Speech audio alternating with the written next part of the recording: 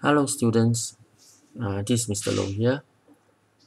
This is the first video of a series of chemistry practical videos on O-level chemistry practical.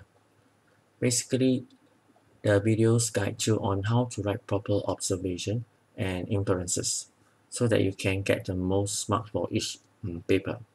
I will be using actual papers from students to illustrate how to write.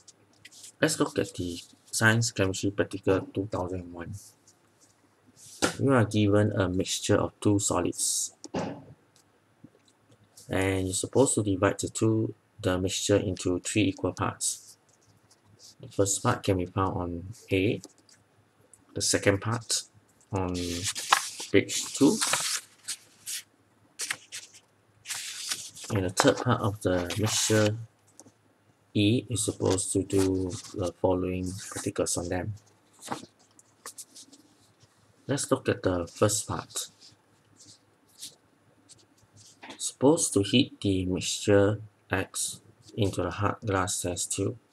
It's supposed to heat strongly. Now what does that mean? If you look at the FAQ, chemistry FAQ that we have given to you, you should see something like that. So when you heat a solid W strongly, you have to test for the gas. And this is how you should write for your observation. Please refer to page 6 of the FAQ.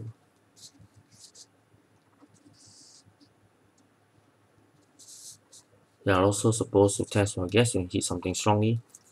And I have told everyone in the class that the first gas you should test for is carbon dioxide. Let's look at how a student have written. As you can see, she has followed exactly what was given in the template. And this was the answer that she has given.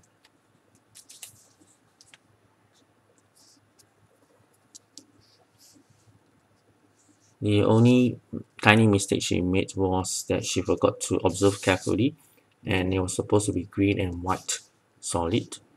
The mixture decomposed to a black and white solid. I wouldn't say that it's a gray solid.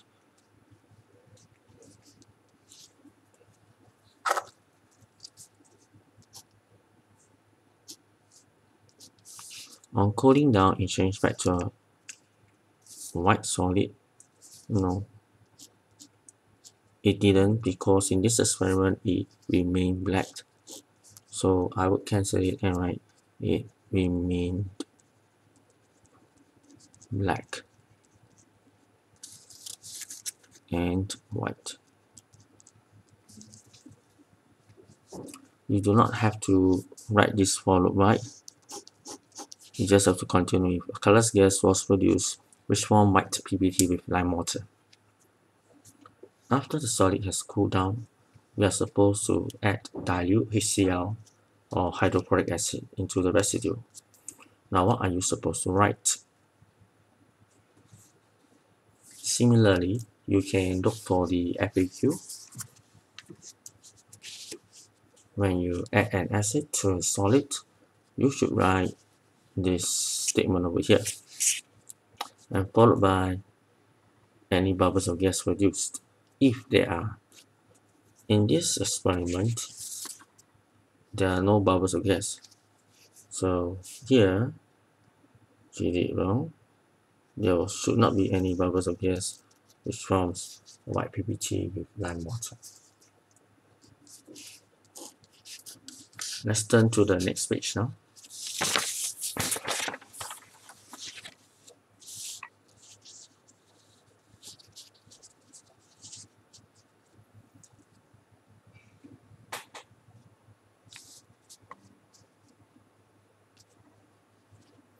In this second part of the experiment, we're supposed to add acid into the new set of mixture X in a test tube. And because we added in acid to a solid, we should follow the way we should write again from the template. So we should write something like that. if there are bubbles of gas together with the observation. So we have, which is correct.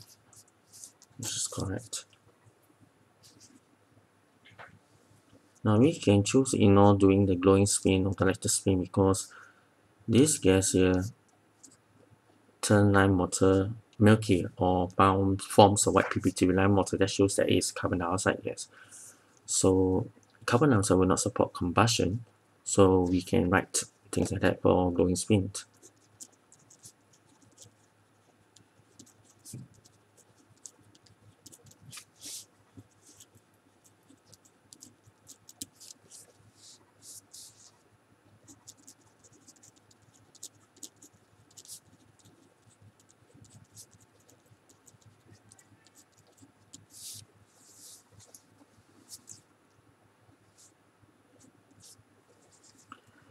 After you've added in the acids, you're supposed to divide the solution into two parts. The first part is supposed to add sodium hydroxide, and the second part is supposed to add aqueous ammonia. Now, the observations written by this student is not that complete, so I wouldn't mark them as correct. Because you add in sodium hydroxide and aqueous ammonia, you can refer or you can look for the observation, how to write the observation from the table behind.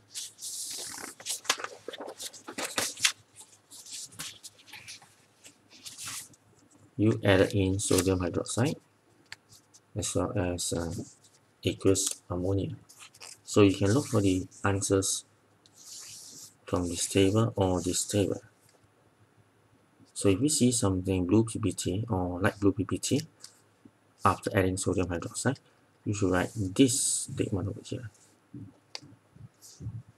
If you see something white or white PPT form, you should write something as such or as such. So let's take a look at the answers. So this student only wrote blue PPT form, which is wrong. What you should write is follow exactly as what the observation has done. Something like what this student has done. For aqueous ammonia, you should write something like that. Now this student has written something like that, which is not necessary. Another student wrote something like that.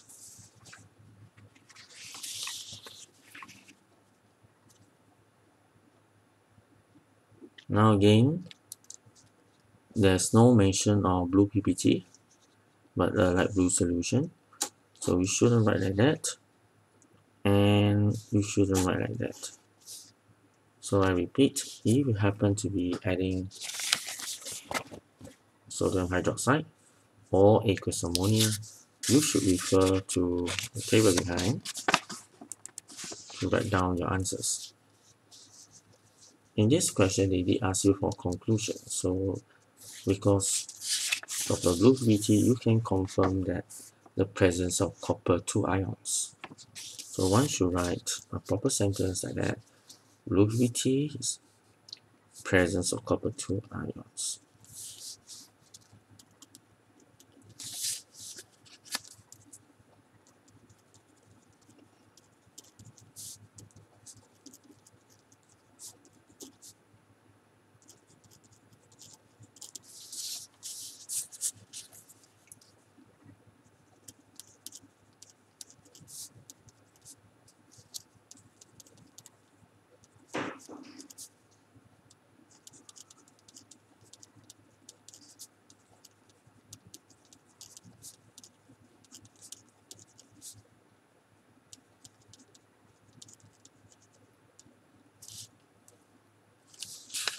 Let's look at the third part of the experiment.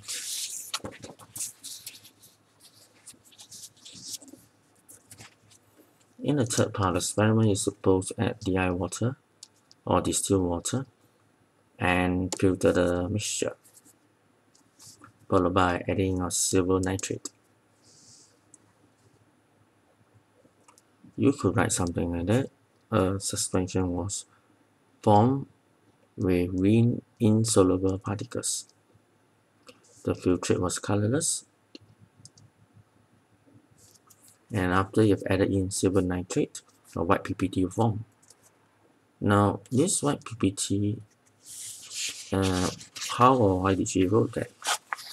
So we can look for the actual silver nitrate from behind, and there you have. If you search for it, here you add in sodium hydroxide to see these observations. Here you have aqueous ammonia. Now, can you find the action where you add silver nitrate? Here, can you see? And if there's a formation of white PPT, it confirms that the solution contains chloride. So we have a white PPT here. Therefore, it confirms the presence of chloride ions.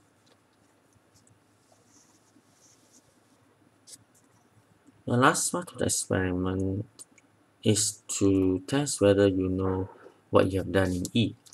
So if you think carefully, it's exactly what you have done in E.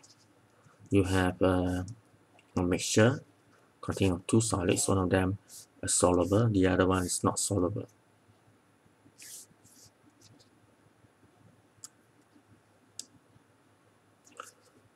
Alright, so you add DI water to the mixture so that the soluble solid will dissolve.